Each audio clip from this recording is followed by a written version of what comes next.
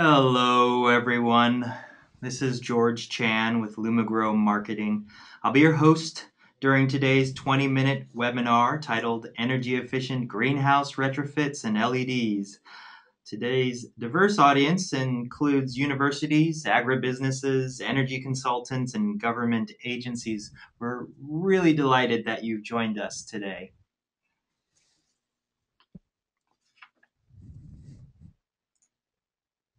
It's my pleasure to welcome our featured speaker, Casey Seals, the greenhouse manager at the University of Wyoming. Hi, Casey. Are you out there? I'm here. How you guys doing? Casey? Yeah, can you hear me? Hello? Can you hear me? Sure can. Yeah. All Well, right. yeah, thanks for joining us. Sorry about that little technical glitch there. Um, but yeah, we just want to thank you for sharing your greenhouse management experience with the viewers. During this webinar, Casey's going to present the energy saving greenhouse strategies that the University of Wyoming implemented to support part of their campus wide sustainability program. And after Casey, Mike McCoy will join the conversation and tell us about LumiGrow's horticultural solutions. Hey, Mike. Hello. I see a number of my customers are in attendance, so hello to all of you. Without further ado, let's just get right into it. Casey, as nice as it would be to have, a new $20 million greenhouse built for you, I suspect that most greenhouse managers are working with pretty limited budgets and older greenhouses. Why don't you start us off with a quick snapshot of your greenhouses? All right. Thanks, George. Everybody, can you guys hear me okay? Yeah, we sure can. All right. Well, I'd like to start. Again, I'm the greenhouse manager here at the University of Wyoming, and our greenhouses here were built in 1973, so we're coming up on our 40th anniversary this summer of these greenhouses. We house 6 greenhouse ranges, and within those ranges, we have 18 greenhouse sections, amounting to about 11,000 square feet of greenhouse growing space. Our elevation here at the greenhouse is 7,200 feet, and our annual precipitation is only about 10.7 inches. We record an average daily mean temperature of about 40.5 degrees, with a record low of -50 in 1963. And actually, we weren't too far from that just last week, so it gets really cold here. And our highest temperature we've had here in Laramie is only 95 degrees in 1980. So we still haven't hit the 100 degree temperature mark yet, but we do have an average frost-free days per year of 90 to 100 days, with a growing season of 90 to 100 days. So we got this really short window to do any growing outside, and hence greenhouses here at the university get used extensively for some research here. Right, and I would imagine with the short window that you have, you probably do have a significant energy bill associated with running your greenhouses. Hey, Casey, how much do you pay for electricity? Well, we're pretty fortunate here. We get quite a break here with the university, and we only pay 4.2 cents per kilowatt hour, which is quite a bit cheaper than most people around the United States. Wow, that's as low a rate as we've ever heard. The U.S. Department of Energy estimates that electricity prices will increase 10% a year. In the U.S., Hawaii has the highest electricity rates, about 28 cents a kilowatt hour. New England is right behind at 16 to 20 cents. But compared to international electricity rates, the United States pays relatively little. Most European countries pay over 20 cents a kilowatt hour. Yeah, so it does sound like electricity costs in your neck of the woods, Casey, are pretty low. But we're going to make a pretty compelling case to, around electricity costs and return on investment a little bit later in the presentation. Interestingly enough, Greenhouse Grower just released their State of the Industry report. They asked growers which inputs are placing the biggest burden on their businesses financially. And not surprisingly, energy was by far the largest burden for growers. Yeah, at this point, I would love to conduct a quick poll to ascertain where people are with regards to the various energy efficiency measures they've implemented at, at their greenhouses. So I'm going to launch this poll here. It should pop up on your screen. We'll give you a couple, maybe 10 seconds to answer this poll on your screen. The question is, which, if any, of the following products or systems do you use in your greenhouses? Please check all that apply. All right, answers are coming in. We're at 20%. All right, we got 40%. People are doing really well. Keep those coming in. Answers are streaming in. Right now, energy curtains are by like 47%. Everyone seems to be using the energy curtains. Double layer glazing is very popular. People are also using bench and or floor heating. We're at 70% of respondees coming in. Okay, I'm going to give 5 more seconds, get those answers in, and I will go ahead and close the poll. Thank you so much for that. I'm going to share the results with all of you. As you can see, quite a few people are using energy curtains and double layer glazing. Some people are using bench and floor heating, and others are using high efficiency heaters. Only 70% of you are using horticultural LED lighting. So thank you for joining us here at the webinar to learn more about the options that you have available to you. Okay, moving forward. Casey, would you tell us a little bit about how the University of Wyoming went about discovering and implementing various measures at your greenhouse? Oh, absolutely. We've initiated a sustainable campus-wide initiative, I guess you could say, to try to reduce some of our costs and help our campus here to be a little more sustainable. And in our section here at the greenhouse, we did a couple of things. One, we had contacted Dr. Stephen Newman with Colorado State University, and he had come up to our greenhouse here and provided us with a environmental control review, as well as had done an audit of some of our greenhouses and some areas that we can improve, areas where we were inefficient. And also we have been working with Rocky Mountain Power, and we're going to join a program with them called the FinAnswer Express, where we can get energy rebates by taking measures to reduce our energy use. So we're really excited to work with them, and now that we have our LEDs that we have ordered installed, we're going to do that review and see where we're at compared to past years. That's great. I just want to acknowledge the importance of bringing together various stakeholders at an organization, whether it be your facility managers, people who are running sustainability programs at your organization, and also bringing in experts to help consult with your program. That it is really important to get a good bench of people working together to implement these strategies. So moving forward, Casey, why don't you take us through a little virtual tour of your greenhouses and some of the measures that you implemented? Sure, I'd be happy to. With our older greenhouses, our glazing seems to be one of the bigger problems that we had addressed. We had enough money in our budget to reglaze 3 of our 6 ranges with 8mm double-walled polycarb to replace our degraded glazing that we had had. That was done in 2010, and we were figuring that we were losing about 30 to 40% of our light transmittance through our old panels. And so we've upgraded 3 of those 6 ranges, and hopefully we'll be able to get the other 3 done here soon. In the summertime, we do whitewash greenhouse exteriors for sections that tend to get hot during the summer months. And with our greenhouse setup, they were actually built to be kind of a greenhouse lab. They're actually relatively small greenhouses within the range. So the heating is, the greenhouse is heating up in the summer is a big problem for us, trying to keep them cool. So we do whitewash the exteriors of most of our greenhouses during the summer. In the fall, then, we will go ahead and remove that whitewash with a power sprayer. And we also make sure that in the fall we check for gaps, cracks, any equipment shutters that aren't functioning properly, and we'll get those fixed or filled to help reduce any of the outside airflow and keep our environment that we were wanting to get. In the wintertime, we do quite a few things, but a few of the highlighted ones we have done here, excuse me. We set our ridge vents to remain closed if the outside temps fall below 40 degrees Fahrenheit, and that's to keep that cold air from rushing down onto the plants. If the greenhouse sees that it's too hot, opens those vents, we don't get that cold air rushing in. We also shut off all the water to our swamp coolers, and we block off the vents that pour that air into the greenhouses so that we aren't getting any external air during those real cold days blowing into our greenhouse.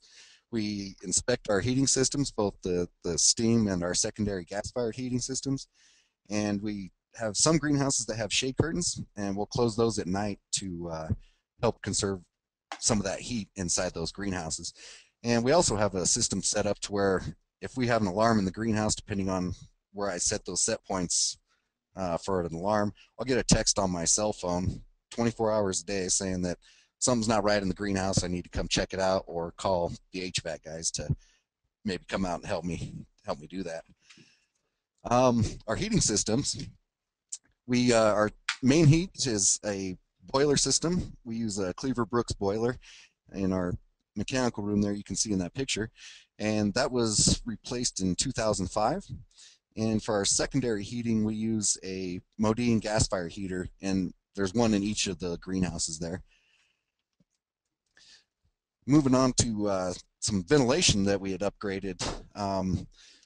One thing we had found through our report with Dr. Stephen Newman with CSU was that we weren't moving enough air through our greenhouses to help cool them in the summer. So one way we had upgraded that was to install exhaust fans on a variable frequency drive, and that way we aren't losing energy to fans just being on or off, but they're variable speeds, so the energy fluctuates with the use of those fans.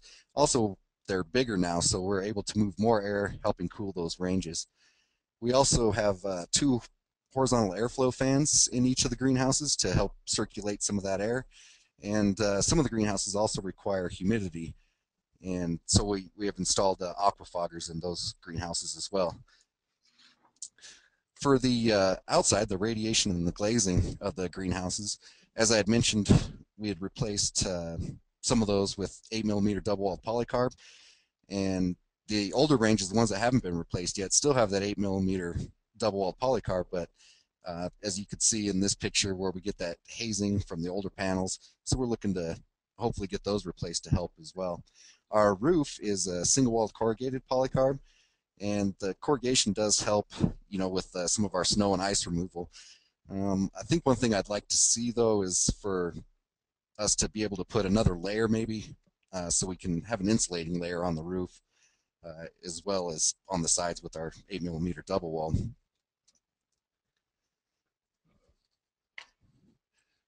So in respect to the lighting, that was one of our huge energy consumptions. Most of our greenhouses have supplemental lighting.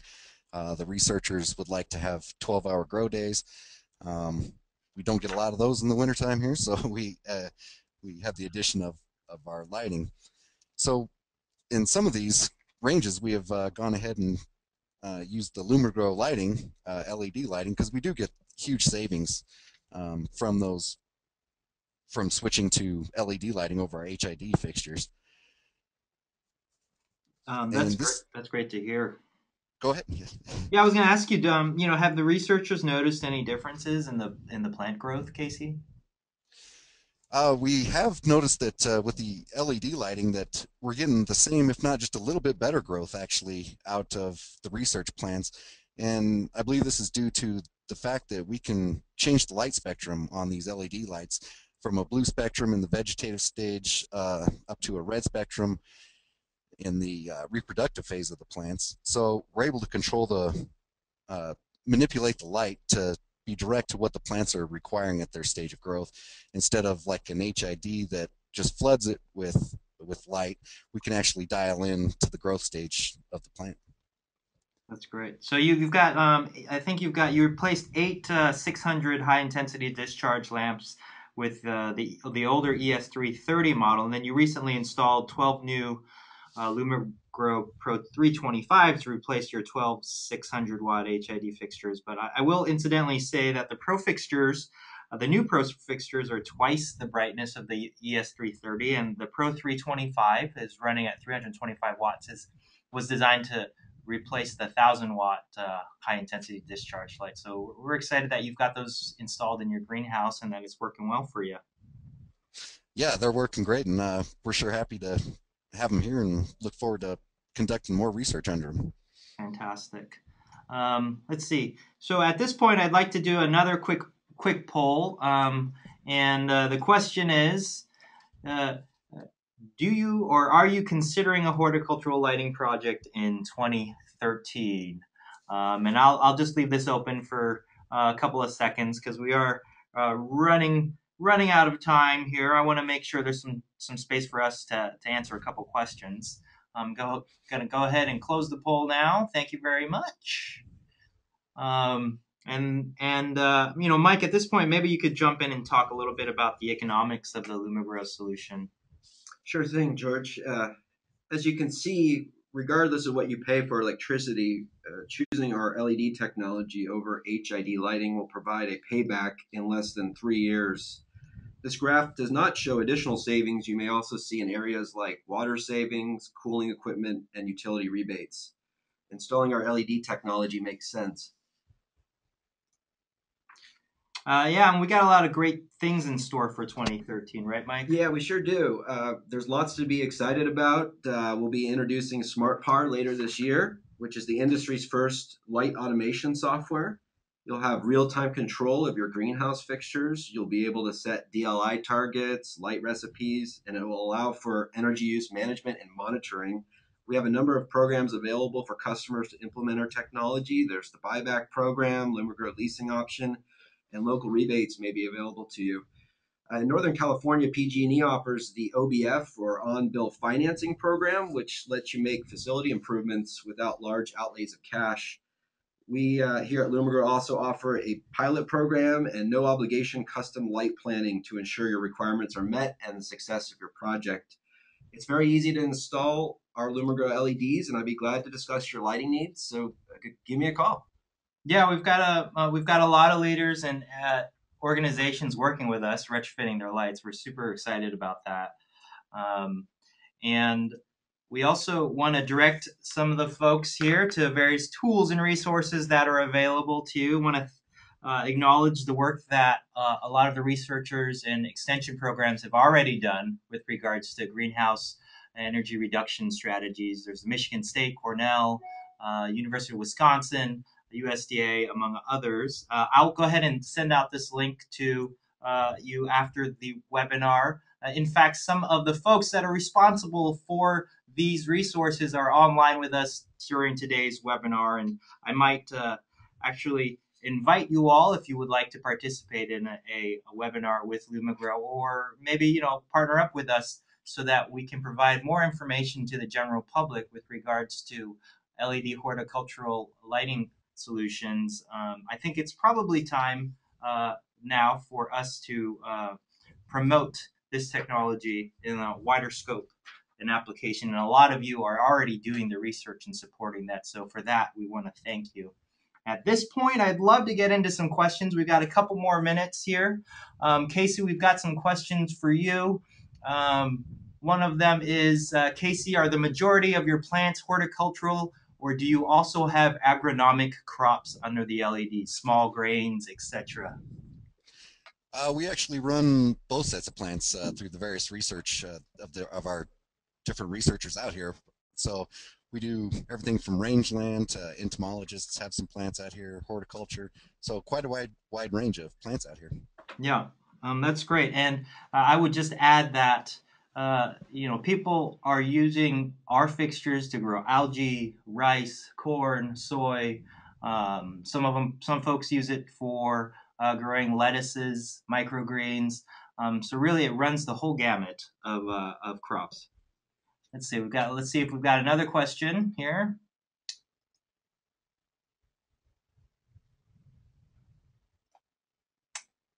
Let's see. Someone asks, Casey, did you meet with any resistance in converting to LED from your users/researchers? I think at first, the first greenhouse we had done it in, our researcher was a little skeptical, but he was excited about making that change to energy savings. And since then, he's he's adamant that these lights work great for the type of research that he's doing. That's fantastic. Got another question here. Will the fixtures work at different voltages? Mike? Yes, our fixtures work with 110 to 120, 200 to 240 volt systems, and they can be spec'd for higher voltages as well. So I got time for one more question. There's quite a few here, so I apologize in advance that I can't answer all your questions. But we will have, for questions that we don't answer, we'll go ahead and follow up with an email. Let's see. Someone's asking, what's the warranty on the Pro Series fixtures? Warranty is an industry-leading 5-year warranty, and we haven't had a single fixture returned because it did not perform. Okay, well, let's see. We're just over time at this point, so I want to thank everyone for joining us today. Hey, Casey, thanks so much for taking some time working with us. Really appreciate it. Absolutely. Thank you. And I'd also like to thank our audience for your questions. Again, questions that our presenters could not answer during our allowed time frame will be answered by email. And I will be sending out a link to this recording early next week. Please be on the lookout for announcements about more Green Ag educational series. And as you exit the webinar, we have a little survey. Shouldn't take more than 30 seconds to answer. It'd be very helpful to me in producing future webinars for you to fill that out.